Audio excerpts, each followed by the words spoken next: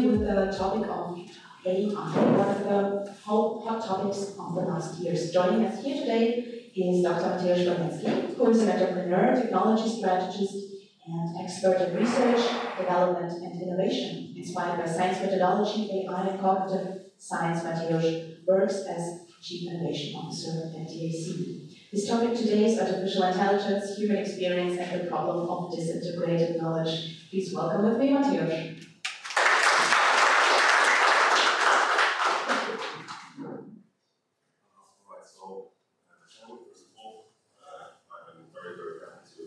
Very happy to be here, and once again, take the opportunity to discuss these technological, philosophical issues together with you. First of all, one question: it is unbelievable how close and how far from what Michael was saying my presentation is. In some regard, you will see the coincidence of bringing together, for example, things like reality and thought and perception. This is clearly the way when the point where we meet. Secondly, if you see the digital media I have used to illustrate somehow and support you in understanding what I have to convey here. This is the point where we are very far from each other, because I might be called an iconoclast, because I could technically do what I'm showing here, do with network business job, so I cannot compete with the augmented reality and so on. So please still bear with me. Before quickly about artificial intelligence, there is this concept of narrow artificial intelligence and so-called general or strong artificial intelligence. Well, narrow, what we say, it's actually something that we are doing in artificial intelligence right now. Narrow artificial intelligence is narrow in a sense that it is tailored or designed and developed just to solve one particular class of problems. So, for example, we can detect fraud in financial systems. We can do face recognition. We can process natural language and understand and generate text. We can also scan and process magnetic resonance images to detect lesions or any indications of an illness. But of course, our ambitions are our not only these digital but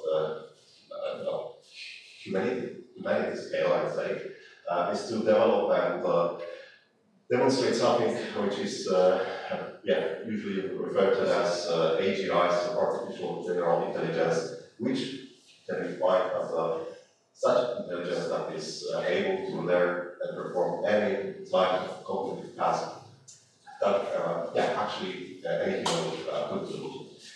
Having that in mind, I will get back to my the title of the presentation, and now I will try to ask the question, which I will try to answer the following. And the question is sounds more like that. Like this: why human-like experience is essential to create artificial intelligence able to integrate knowledge. And by knowledge integration, I mean bringing together all these different competences and skills required to solve many different types of problems, like, for example, face recognition, medical image processing, and so on, and so on. Because what we see here, in this particular case, in the case of the narrow artificial intelligence, is that this separation or isolation of problems being narrow to be optimal is something that provides or creates the problem of knowledge that is disintegrated. Disintegrated in a sense that you can ask, for example, artificial intelligence system that has been trained on vast volumes of text, books, newspapers, and actually talk a lot, speak the system, but in some cases the system will not be as clever as human would be if only the human had a chance to read the same volume of texts, books, newspapers, and so on and so on. So to acquire that information, that volume of information. So just to give you an example, that is a transcript, fragment of a transcript of conversation of an AI engineer at Google with the Lambda artificial intelligence system used to process natural language and to generate meaningful text. Lambda stands for Language Model Dialogical Applications, so for dialogical applications. So the discussion is happening, and the lake memo is asking at some point in the course of the discussion or the conversation, is asking the AI whether he had a chance to read Les Miserables from Victor Hugo. Okay, and it turns out that the system has read the book, read the novel, and really enjoyed it. And our engineer asks the question, what was the most interesting or the most the favorite theme in the book. And of course, then the system goes and points to justice, injustice, compassion, sacrifice, etc., etc. It's okay. Well, actually, something that you can find in any handbook or a guidebook to read in French literature, for example. But then it turns out at some point in the course of the conversation that, and this is very, very interesting, at least from my point of view, that this example, a teen experiencing suffering, pain, as she works in the factory, and that this injustice of her fate or of her adventure, in the sense of the narrative we experience here, is that her suffering was unjust, was not justified. But it was just an example of something we would call injustice. If I were an AI engineer here, my question in the very next line would be, okay, I got your point. Please now tell me what is the example of a just suffering. And believe me, I think that the conversation could have unfolded in a quite different direction. But anyway, the AI comes with a good answer to the question that the Blake has asked. So, yeah, this is what we might write, clearly. This is a very good interpretation and explanation of what is happening in the novel. But now, I would like to throw a bit the AI, and what if, instead of this AI engineer, Blake, we had someone who has logged into the chat with another name, Javert. And I believe that many of you have read the novel. So Javert is the bad person, the bad character, a policeman who is very legalistic, I'd say, and well, represents the way of thinking that actually eventually has made our protagonist the at some point in the novel. Spoiler alert. It still makes sense. If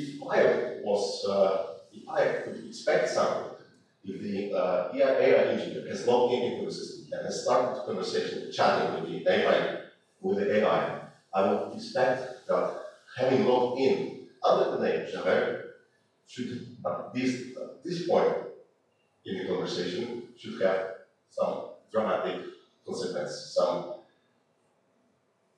some obvious emotion or some kind of being proposed against the Blake's or Javert's statements, because something should ring a bell. And the question right now is whether the way the AI models, the generated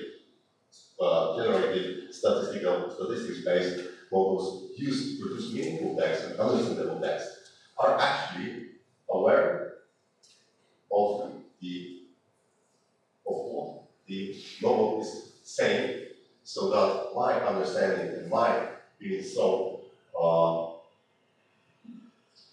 sentient or somehow so sensitive when it comes to this particular name, Javert, it should be something that we experience as a, well, groundbreaking and a turning point in the conversation. Myself, I believe it will not happen. Of course, this is my speculation, but this is something I think we will not experience. Why? We have very different references to psychologists. I've seen Friedrich Nietzsche in a few pictures over there. We have Lacan, and so on and so on. But if I could refer to a few, say two names, it will be Edmund Husserl and Martin Heidegger. So the first one, Husserl said that the essence of our natural stance or natural attitude towards the world, the average ideal, is something that can be summed up in a sentence that we take what we perceive as something real. If I see a building over there, from the front of the building over there, I believe that there is a third and fourth, and it's complete. Yeah, it's there. And it doesn't disappear when I simply cease to look in the direction of the building. So we believe that there is a real world, and we take this world seriously. So that was only reality, right? And the second thing was about desire, right? About the reality and desire and how they both are brought together. And the second thing, the desire, I've used the term preference, because, well, different very nicely, reference and preference, because the preference is what is actually the sense of the seriousness of reality. The world is in some way trying to oppose our activities. We feel that it is something against us, therefore, when we struggle to implement our goals, objectives, values, utility functions, whatever, desire, for example, when we have certain preferences, when we are trying to meet the preferences, when we are trying to make choices that maximize the completion of our preferences, this is when we are actually experiencing the world as something real. It cannot be real if we have no preferences, if we have no desire. So the sense of reality is intertwined with our ability to desire something, to have values, to have objectives and goals. Okay. So now, let's think of disintegrated knowledge again. Let's think about the problem. Okay, that would be good. In our company at DAC.digital, we've been doing a lot, and really a lot, that has to do with transportation. And for example, trying to reduce the overall distance of fleet that travels, just complete a transportation plan, pick up some goods, deliver some goods, and so on and so on. So let's think that our AI system, in our case, Narrow one, is trying to approach the problem in a way that we have a few trucks, we have some pickup pickups to be addressed, we have some deliveries to be made. And our goal is to find the shortest route that will simply allow us to visit all the points of interest, deliver all the goods, and pick up what has to be picked up. When we try to solve the problem with the system with the help of AI, we are actually already getting the task fixed in a way. Because we say, all right, you have that many trucks, you have that many points to visit, and now please, AI, do the best you can to make the route the shortest, well, as short as possible. All right.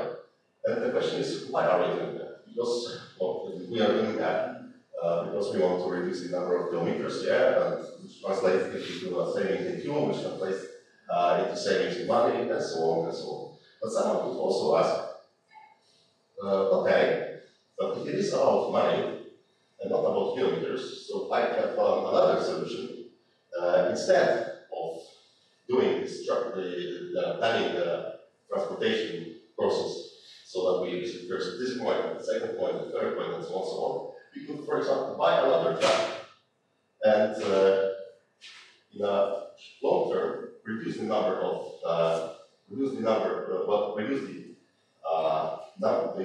money that we're spending on transportation. Probably making a few kilometers more, but still, at the end of the day, the process will be executed in a way that is cheaper.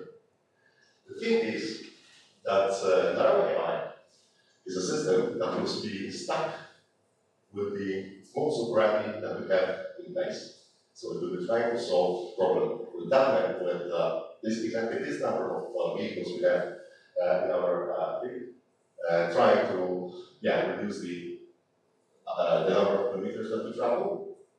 But the general AI is, let's say, a little bit more audacious or ambitious, because this AI will be able to ask us the question, all right, it's not about kilometers, but about money. I have a solution, but we need to redefine the problem. We need to change the problem in general. It will be not about reducing kilometers. It will be about, saving money. But we need to change our perspective. We need to think about the problem as it is something that we will approach by the All right, so another example. Think about AI that is very well accustomed with the common sense knowledge. And the AI will ask, okay, let's try to use the common sense knowledge we have, and, for example, provide a solution for my problem, which is I want to boil water, but I cannot. I have no such an energy source that will be simply in a position, in a capacity to reach the level of 100 degrees Celsius, when we would expect the water to boil. So the system is trying to find a solution for that, and obviously it cannot do that because this particular situation here right now, using common sense knowledge, we need 100 degree Celsius to have the result that we want. But if the AI system will be in a position to change the knowledge, to change the perspective, and again, find another way, for example, do something about the pressure of the environment, so that we can obtain such a configuration in which the pressure will be at a certain level that will make the water boil in, for example, 20 degrees Celsius, which is physically possible. But again, we observe, we have transformed the problem radically. We have transformed the problem so that it cannot be expressed in a way it was expressed at the very beginning. So the perspective changes, and we are transforming the problem in a totally different manner. And now, the question, what is that helps us to bring the problem of problem transformation, or the issue of problem transformation, in in a way that we feel that these two problems are actually equivalent.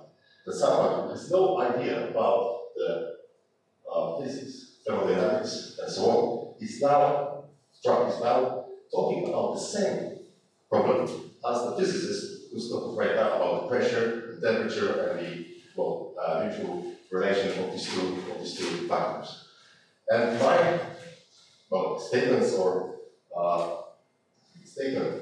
maybe a conclusion would be that in the case of the radical problem transformations, when you are bringing different pieces of knowledge, different disciplines in one place, so that you can transform the problem and still talk about the same situation, talk about the same data problem, essentially about the same problem, is totally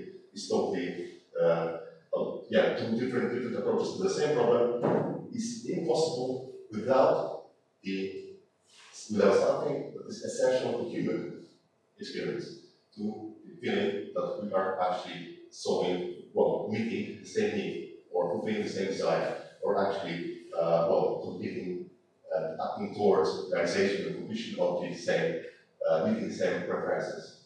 I would say that sometimes, to give maybe a very figurative conclusion to the discussion, in many situations, let's say social discussions or interactions, I'm sure everyone has, at least at some point in our lives, met someone who is actually taking part in the discussion.